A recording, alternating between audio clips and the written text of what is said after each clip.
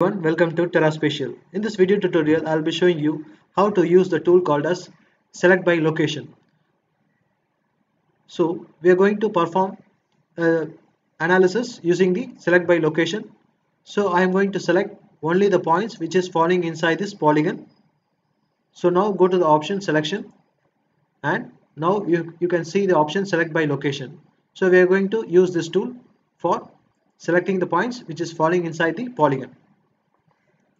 So you can see over here I am having two shape files. One is sample file and another one is my study area sector A file.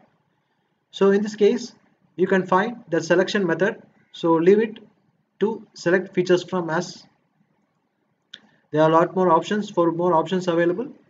In this case we are going to just focus on this select features from. And next you can see the target layers. Here my target layer will be my point file. So the point file will be selected, so that will be my target layer. Here I am going to select the point file which is falling inside the polygon. So my target layer is my point file, that is samples. So select that sample file. After that you can see here, let it be as it is, only show selectable layers in the list. So leave it as it is. Come down to the next option, source layer. Here my source layer will be my polygon file, that is sector A file. So here I am specifying that the points which is falling inside the polygon will be selected. So my source layer will be my polygon file, that is sector A file.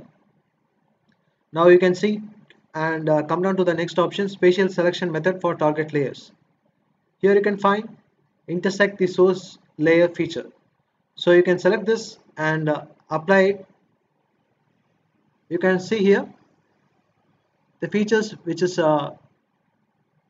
intersecting the polygon, that is the point which is intersecting the polygon has been selected. So this is one of the method, and you can also have a lot more options available. As you can see over here, you can see here are within the source layer. If I select it and just apply it, you can see, so the points within the polygon will be selected, and lot more options are available. Here you can see another example. So I'm going to select the points which is touching the boundary of the source layer. So you can see here I have selected this, that's the boundary of the source layer feature. I'm going to apply it, and you can see only the points which is touching the boundary that will be selected. So a lot of functions is available. You can find out a lot more things. You can also select the identical to the source layer. Like this you can perform, but it is in the case it is point, so it won't be matching the layer.